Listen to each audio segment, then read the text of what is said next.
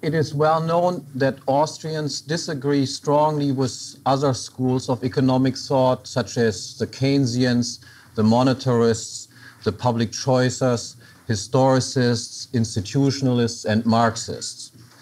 Disagreement is most conspicuous, of course, on the level of economic policy and policy proposals. At times, there also exists at this level an alliance between Austrians and, in particular, Chicagoites and public choicers. Mises, Friedman, and Buchanan, to just cite a few names, are often united in their effort to defend the free market against its liberal and socialist detractors.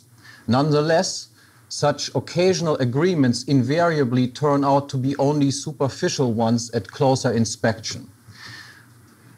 It is good to encounter such agreements, and for strategic and tactical reasons, it may be important to stress their existence. Yet there should be no illusion about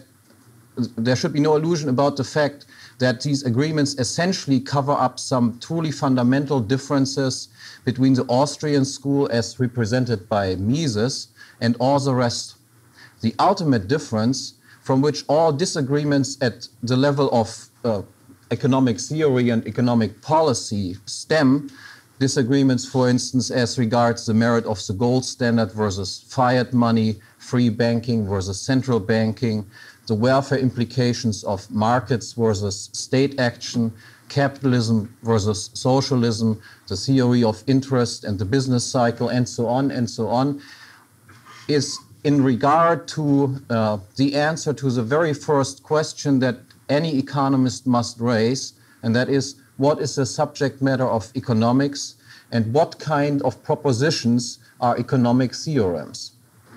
Mises' answer is, and it is my task here to explain and justify this answer as good as I can, that economics is a science of human action, which in itself may not sound very controversial, but when Mises then in the following says this, and I quote, "Its statements and propositions are not derived from experience. They are, like those of logic and mathematics, a priori. They are not subject to verification and falsification on the ground of experience and facts. They are both logically and temporally antecedent to any comprehension of historical facts. They are a necessary requirement of any intellectual grasp of historical facts," end of quote. Then this becomes, of course, controversial. And in order to emphasize the status of economics as a pure science, a science that has more in common with a discipline like applied logic than, for instance, with the empirical natural sciences, Mises proposes the term praxeology, that is, the logic of action for the branch of knowledge exemplified by economics. It is this assessment of economics as an a priori science, a science whose propositions can be given a rigorous logical justification, which distinguishes Austrians, or more precisely Misesians, from all other current economic schools. All other schools conceive of economics as an empirical science, as a science like physics, which develops hypotheses that require continual empirical testing. And they all regard a statement such as Mises, that the economic theorems like the law of marginal utility or the law of returns or the time preference theory of interest and the Austrian business cycle theory can be given some definite proof such that it can be shown to be plain contradictory to deny their validity as dogmatic and unscientific. Let me quote Mark Bloch here as a highly representative mainstream methodologist of economics to illustrate this almost universal and complete opposition to Austrianism. As regards Mises, Bloch writes, and I quote, "His writings on the foundations of economic science are so cranky and idiosyncratic that one can only wonder that they have been taken seriously by anyone." And that's the end of the quote. I will explain in some detail in my lecture tomorrow just how dogmatic and cranky such an empiricist response to Mises is. Bloch, incidentally, does not provide a single argument to substantiate his outrage over the Misesian idea of praxeology. His chapter on Austrianism simply ends with the quote that I just gave. There is no comment, no explanation, no justification whatsoever.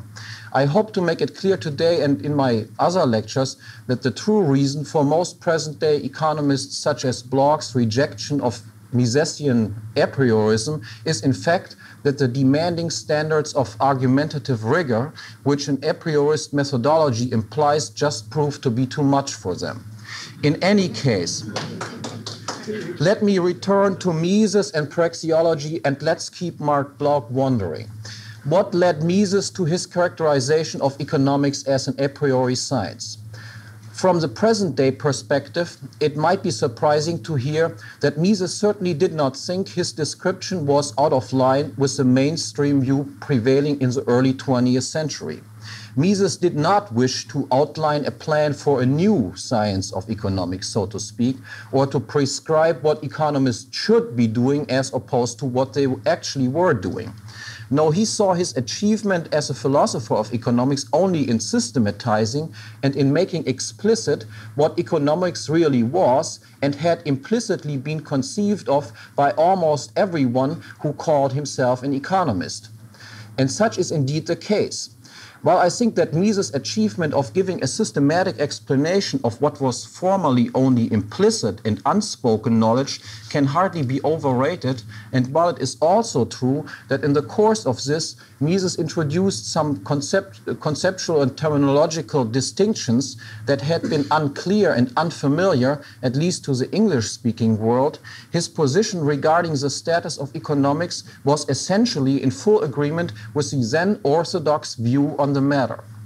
They did not employ the term a priori, but such mainstream economists as Say, Senior, Cairns, for instance, describe economics quite similarly. Say writes, for instance, and I quote, that political economy is composed of few fundamental principles and of a great number of corollaries or conclusions drawn from these principles that can be admitted by every reflecting mind. End of quote. According to Senior, economics, and I quote again, depends more on reasoning than observation. The economist's premises consist of a few general propositions, the result of observations or consciousness, and scarcely requiring proof or even formal statement, which almost every man, as soon as he hears them, admits as familiar to his thought, or at least as included in his previous knowledge. And Cairns remarks, the economist starts with a knowledge of ultimate causes. We have at our disposal direct knowledge of causes in our consciousness, of what passes in our minds, and in the information which our senses convey, or at least are capable of conveying to us of external facts.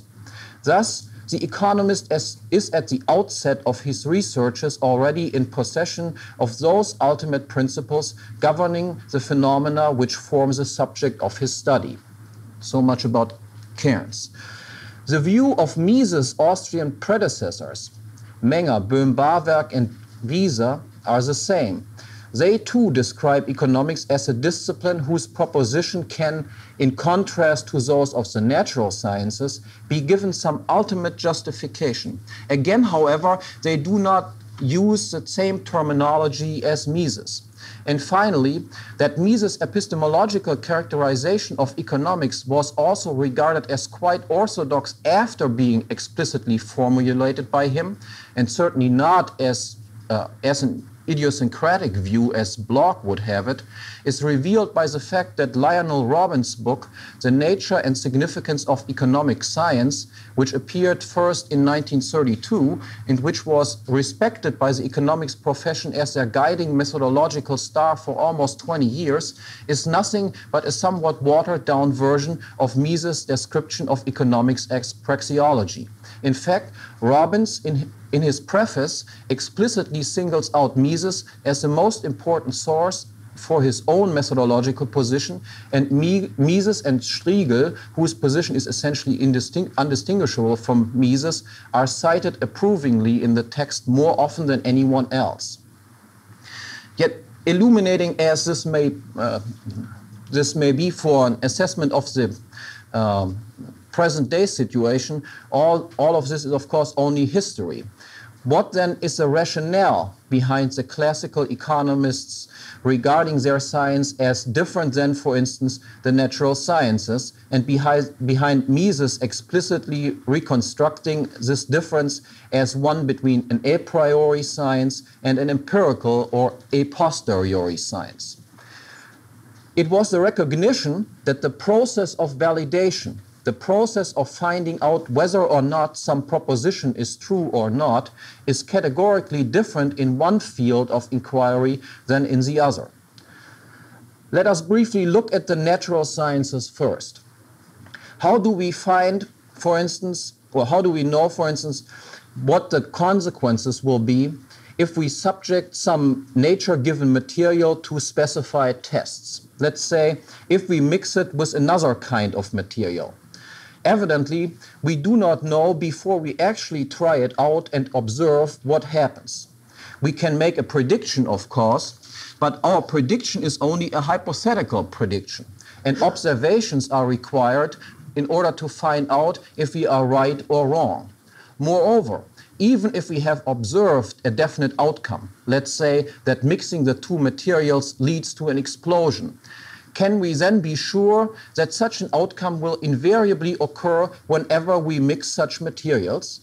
Again, the answer is no. Our predictions will still and permanently be hypothetical. For it is possible that an explosion will only result if certain other conditions, A, B, C, whatever, are fulfilled.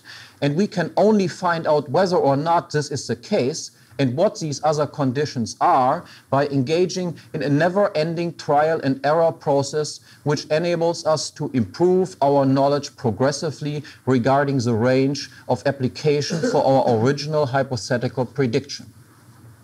Now let us turn to some typical economic propositions. What about the validation process of propositions such as these? Whenever two people, A and B, engage in a voluntary exchange, they must both expect to profit from it, and they must have reverse preference orders as regards the goods and services exchanged, such that A values what he receives from B more highly than what he gives to him, and B must evaluate the same things the other way around. Or, whenever an exchange is not voluntary but coerced, one exchange party profits at the expense of the other. Or take the law of marginal utility. Whenever the supply of a good whose units are regarded as of equal serviceability by a person increases by one additional unit, the value attached to this unit must decrease, as this additional unit can only be employed as a means for the attainment of a goal that is considered less valuable than the least valuable goal satisfied by a unit of such good if the supply were 1 unit shorter. Or take the Ricardian law of association. If of two producers, A is more productive in the production of two types of goods than is B, A and B can still engage in mutually beneficial division of labor because physical productivity would be higher if A specialized in producing that good with respect to which his higher efficiency is relatively more pronounced, and left to B the production of that good with respect to which his lower efficiency is relatively less pronounced, rather than both A and B producing both goods separately and autonomously. Or, as another example, whenever minimum wage laws are enforced that require wages to be higher than existing market wages, involuntary unemployment will result. Or, as a final example, whenever the quantity of money is increased while the demand for money to be held as cash reserve on hand is unchanged, the purchasing power of money will fall. Now, considering such propositions, is the validation process involved in establishing them as true or false of the same type as that involved in establishing a proposition in the natural sciences? Are these propositions hypothetical in the same sense as the proposition regarding the effects of mixing two types of natural materials? Do we have to test these economic propositions continuously against observations? And does it require a never-ending trial and error process in order to find out and gradually improve our knowledge regarding the range of application for these propositions, such as we have seen it to be the case in the natural sciences? It seems to be quite evident, and indeed, except in the last 40 years or so, it has been regarded as such by almost all economists, that the answer to these questions is a clear and unambiguous no. Clearly, that A and B must expect to profit and have reverse preference orders follows from our understanding of what an exchange is. And the same is the case with respect to the consequences of a coerced exchange. It is inconceivable that things could ever be different. They were so 1,000,000 years ago, and they will be so 1,000,000 years hence. And the range of application for these propositions, too, is clear once and for all. They are true whenever something is a voluntary or a coerced exchange, and that is all there is to it. There is no difference with respect to the other examples that I have given. That the marginal utility of additional units of supply of homogeneous goods must fall follows from the incontestable statement that every acting person always prefers what satisfies him more over what satisfies him less. It is simply absurd to think that continuous testing would be required to establish such a proposition. The Ricardian law of association, along with a once and for all delineation of its range of application, also logically follows from the very existence of the situation as described in the law. If A and B differ as described, and accordingly there exists a technological substitution ratio for the goods produced, then if A and B engage in a division of labor as characterized by the Ricardian law, the physical output produced must be larger than it otherwise would be. Any other conclusion is logically false. And the same is true regarding the consequences of minimum wage laws or an increase in the quantity of money. An increase in unemployment and a decrease in the purchasing power of money are consequences which are logically implied in the very description of the initial conditions as stated in the propositions at hand.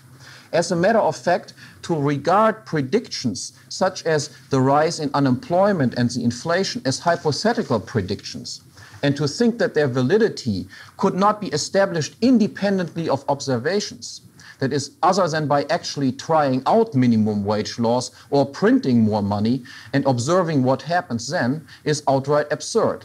To use an analogy here, it is as if one wanted to establish the theorem of Pythagoras by actually measuring sides and angles of triangles. Along the same line as one would have to comment on such endeavor, couldn't we say that to think that economic propositions would have to be empirically tested was merely a sign of intellectual confusion? But Mises by no means only notices this rather obvious difference between economics and the empirical sciences. He makes us understand the nature of this difference and helps us explain how and why such evidently unique a discipline as economics that teaches us something about reality without requiring observations can possibly exist.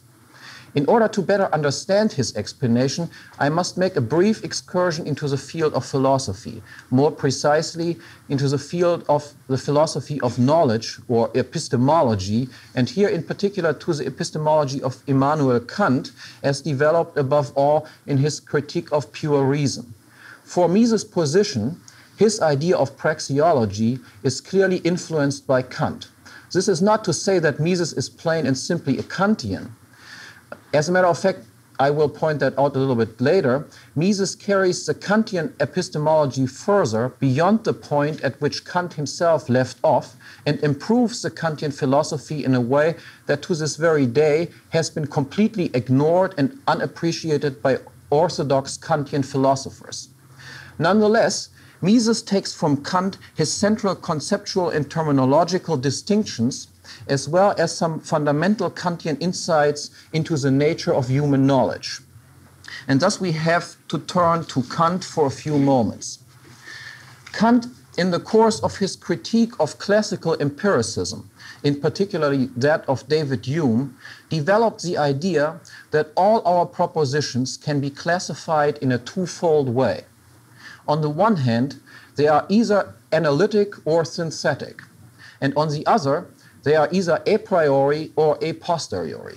The meaning of these distinctions is, in short, the following.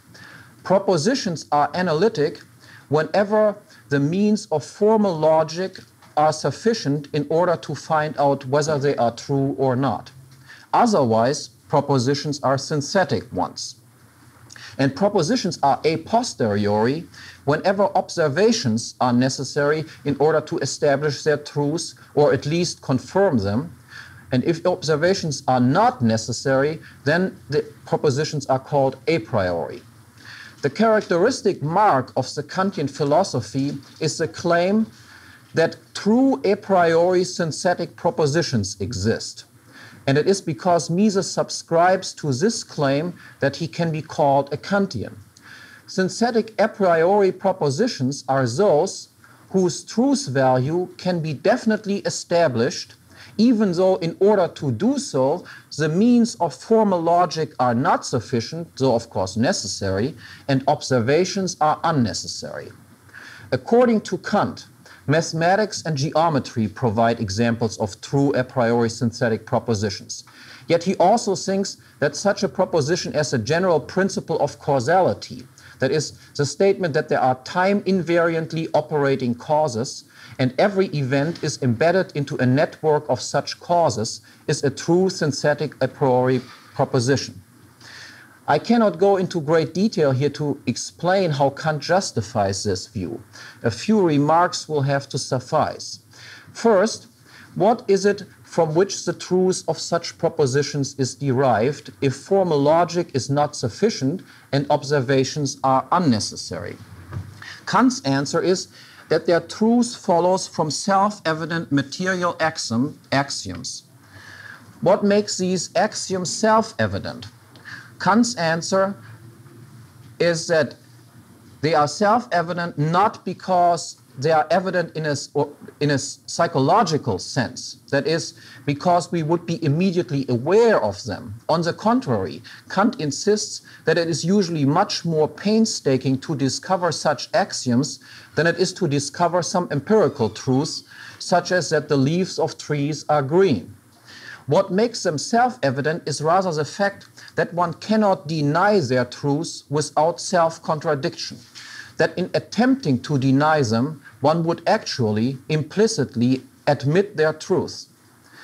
How do we find such axioms? Here Kant answers, by reflecting upon ourselves, by understanding ourselves as knowing subjects. And this fact, that the truth of synthetic a priori propositions derives ultimately from inner, reflectively produced experience, also explains why such propositions can possibly have the status of being understandable as necessarily true. Observational experience can only reveal things as they happen to be. There is nothing in it that would indicate why things must be the way they are.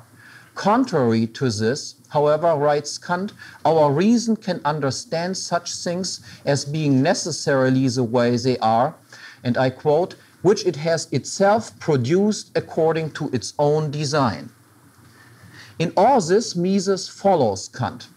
Yet, as I said earlier, Mises adds one more extremely important insight that Kant had only vaguely glimpsed.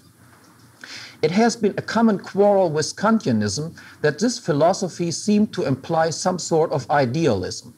For if, as Kant sees it, synthetic a priori true propositions are propositions about how our mind works and must of necessity work, how can it be explained that such mental categories then fit reality?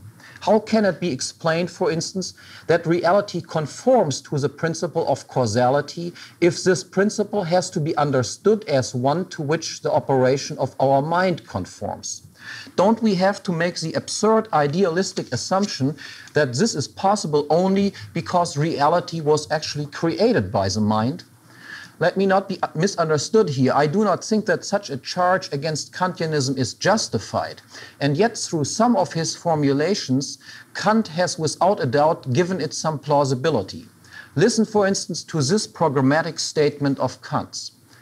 So far, it has been assumed that our knowledge had to conform to observational reality.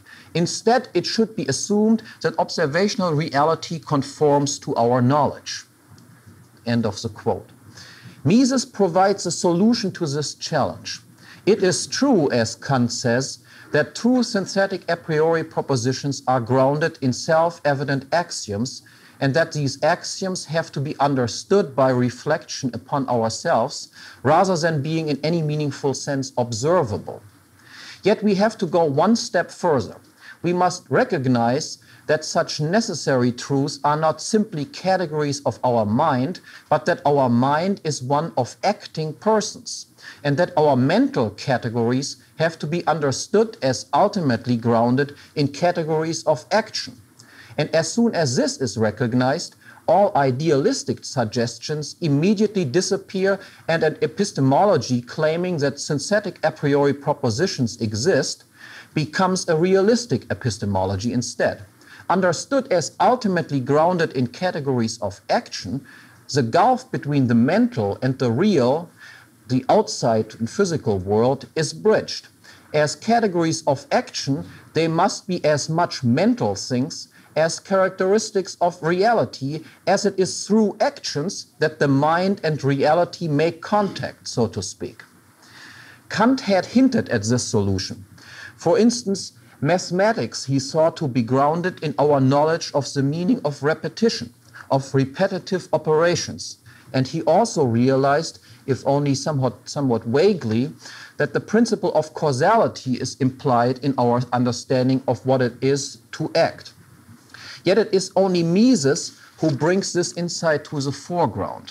Causality, he realizes, for instance, is a category of action. Acting means to interfere at some earlier point in time in order to produce some later result, and thus every actor must presuppose the existence of constantly operating causes. Causality is a prerequisite of acting, as Mises puts it. But Mises is not, as is Kant, interested in epistemology as such.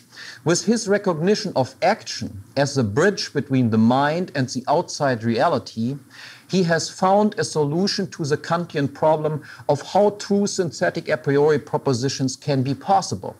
And he has offered some extremely valuable insights regarding the ultimate foundation of other central epistemological propositions besides the principle of causality, such as the law of contradiction, for instance. And he has thereby opened a path for future philosophical research that, to my knowledge, has hardly been traveled. Mises' subject matter, however, as ours here, is economics, and so I will have to lay to rest the problem of explaining in more detail the causality principle as an a priori true proposition. What is important for us is that Mises not only recognizes that epistemology indirectly rests on our reflective knowledge of action and can thereby claim to state something a priori true about reality, but that economics does so too, and does so in a much more direct way. Economic propositions flow directly from our reflectively gained knowledge of action, and their status as a priori true statements about something real is derived from our understanding of what Mises terms the axiom of action. This axiom, that is, the propositions that humans act, fulfills the requirements precisely for a true synthetic a priori proposition. It cannot be denied that this proposition is true, since this denial would itself have to be categorized as an action. And so the truth of this statement literally cannot be undone. The axiom is also not derived from observation. There are only bodily movements that can be observed, but no such thing as actions, but rather stems instead from reflective understanding. Moreover, as something that has to be understood rather than observed, it is still knowledge about reality, because the conceptual distinctions involved in this understanding are nothing less than the categories employed in the mind's interaction with the physical world by means of its own physical body. And the axioms of action, in all its implication, is certainly not self-evident in a psychological sense, although once made explicit, it can be understood as an undeniably true proposition about something real and existent. Certainly, it is not psychologically evident, nor is it observable, that with every action an actor pursues a goal, and that whatever the goal may be, the fact that it is pursued by an actor reveals that he places a relatively higher value on it than on any other goal of action that he, at the start of his action, could conceive of. It is neither evident nor observable that in order to achieve his most highly valued goal, an actor must interfere or decide not to interfere, which is of course also an interference, at an earlier point in time to produce some later result, nor that such interferences invariably imply the employment of some scarce means, at least those of the actor's body, its standing room, and the time absorbed by the interference. It is neither self-evident nor can it be observed that these means must also have value for an actor, a value that is derived from that of the goal, because the actor must regard their employment as necessary in order to effectively achieve the goal. And that action can only be performed sequentially, always involving a choice that is taking up that one course of action, which at some given point in time promises the most highly valued result to the actor and excludes at the same time the pursuit of other, less highly valued goals. It is not quasi-automatically clear or observable that as a consequence of having to choose and give preference to one goal over another one, of not being able to realize all goals simultaneously, each and every action implies the incurrence of costs, that is, forsaking the value attached to the most highly valued alternative goal that cannot be realized or whose realization must be deferred because the means necessary to effect it are bound up in the production of another, even more highly valued goal.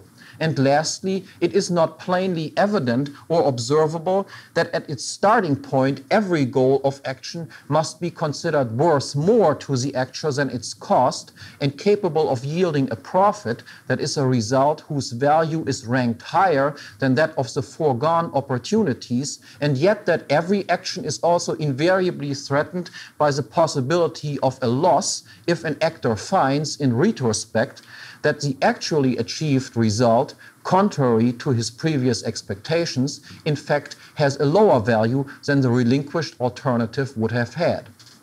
All of these categories, values, ends, means, choice, preference, cost, profit, and loss, as well as time and causality, are implied in the axiom of action. Yet that one is able to interpret observations in such categories requires that one already knows what it means to act. No one who is not an actor could ever understand them, as they are not given, ready to be observed, but observational experience is cast in these terms as it is construed by an actor.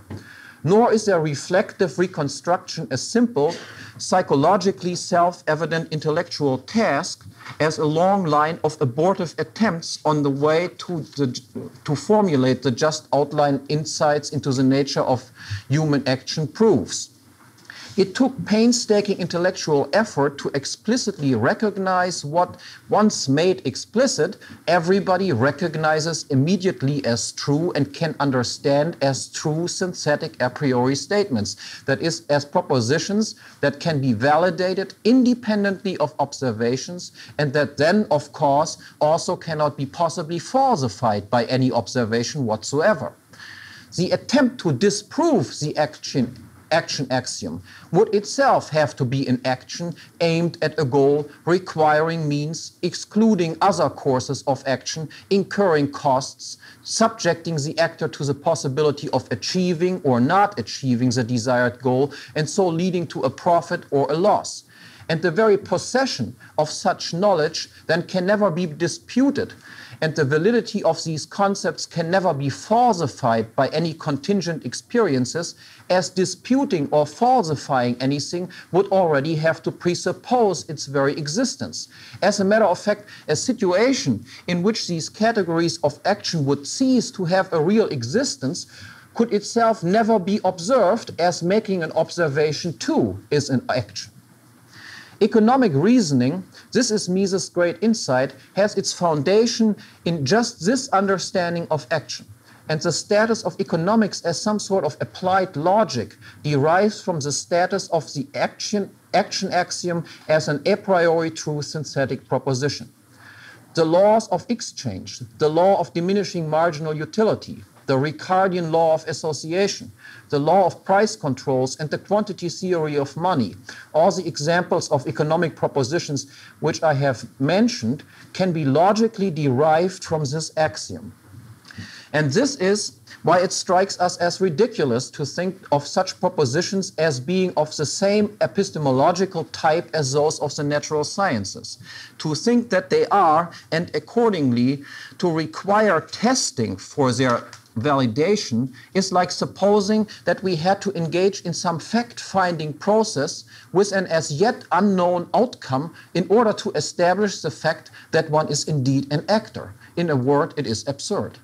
All economic propositions which claim to be true, and this is what praxeology is all about, must be shown to be deducible by means of formal logic from the incontestable true material knowledge regarding the meaning of action.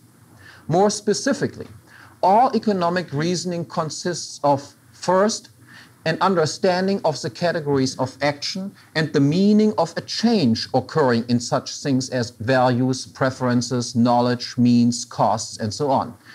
Second, it consists of a world described in terms of action categories, a Robinson Crusoe world, or a world with more than one actor in which interpersonal relationships are possible, a world of barter exchange or of money and exchanges that make use of money as a common medium of exchange, a world of only land, labor, and time as factors of production, or a world with capital products, a world with perfectly divisible or undivisible, specific or unspecific factors of production, a world with diverse social institutions treating diverse actions as aggressions and threatening them with physical punishment, and so on.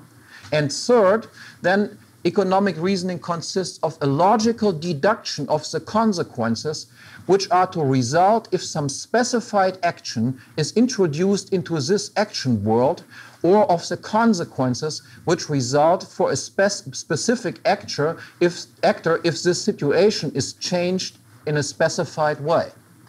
Provided there is no flaw in the process of deduction, the conclusions that such reasoning yields must be valid a priori, because their validity would ultimately go back to nothing but the indisputable axiom of action.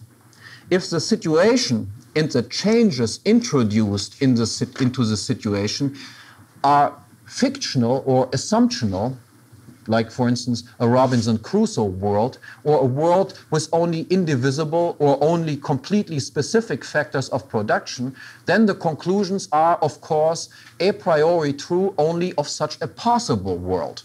If, on the other hand, the situation and situational changes can be identified as real, perceived and conceptualized as such by real actors, then the conclusions are a priori true propositions about the world as it really is. Such is the idea of economics as praxeology, and such then is the ultimate disagreement that Austrians have with their colleagues, that their disagreeing pronouncement cannot be deduced from the axiom of action, or even stand in clear-cut contradiction to propositions that can be so deduced, and that even if there is agreement as regards one's identification of facts and one's assessment of certain events as being related to each other as causes and consequences, this agreement is superficial because such economists either falsely believe such assessments to be merely well-tested but nonetheless still empirically testable propositions, while they are, in fact, propositions that are true a priori, or else they believe them to be empirical laws, while a priori reasoning proves them to be no more than historical propositions that provide no basis whatsoever for explaining future events. And this then leads directly to what I will speak about tomorrow in detail, that is the categorical difference between praxeology as a pure theory of action on the one hand and history on the other hand, and the relevance that this distinction has for the problem of social and economic forecasting. Thank you.